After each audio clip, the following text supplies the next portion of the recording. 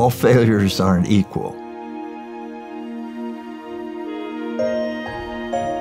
When we have a failure, particularly a big failure, we get depressed, get beaten down, but we can't let that keep us down. You got to think, okay, I will learn from that, and I will change my course. So I will continue to have failures, but not that one, and hopefully not that severe. Purina Mills was a failure from beginning to end.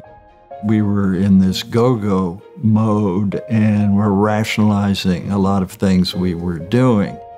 And we didn't live up to our guiding principles. We plunged into something that, with adequate due diligence and disclosure, we would have known we were walking into a disaster.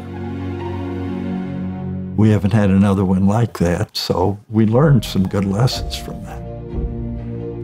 Just because you're successful doesn't mean you're some superior creature. You need to remember why you succeeded and not lose that by becoming complacent or arrogant. And that's why I like the Bob Dylan song, "You Thought You Were So Fine. How does it feel?" I love that song because you mistreated other people, and now you know how it feels.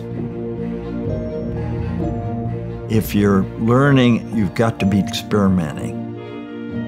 If you're experimenting, you're having failures. If you think you're experimenting, you never have failures, you're not experimenting. And if we don't, we're doomed to failure. That's why at 81, I still work all the time. You've got to be a lifelong learner.